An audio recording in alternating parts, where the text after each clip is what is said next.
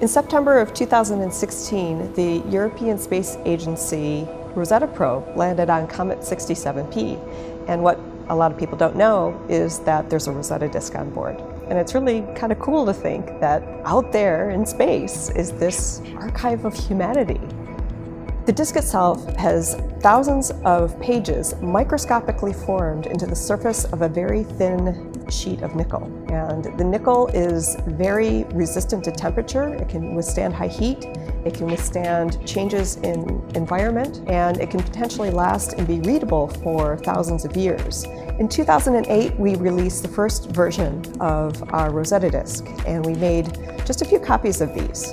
And they're in archives and special collections around the world. But it's long been our goal to create a version that we can make lots of copies of. And the idea of having lots of copies is that that helps keep the information safe, because if some of the copies over time get destroyed, then chances are better that some of them will remain.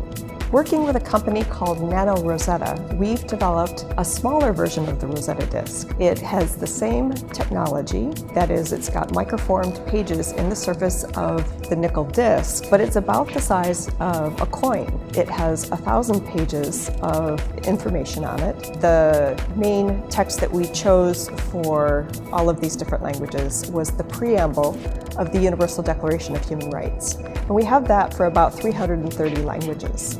And then we have the same set of vocabulary words, about 200 of them, in over 600 languages. So the text and the vocabulary provide that same content in many different languages, and that could be the kind of Rosetta Stone key to deciphering languages in the future. And besides that, we have some very unique content to the Long Now Foundation. One of these is the full text of The Clock of the Long Now by Stuart Brand. We also have some updated clock diagrams as well. I'm a linguist, and I've studied human languages for a long time. I care very much about the number of languages in the world because I think that each language represents a unique worldview. And it's our hope that everyone who has one of these wearable disks can join us in our effort to build this archive of humanity and to move this knowledge into the future.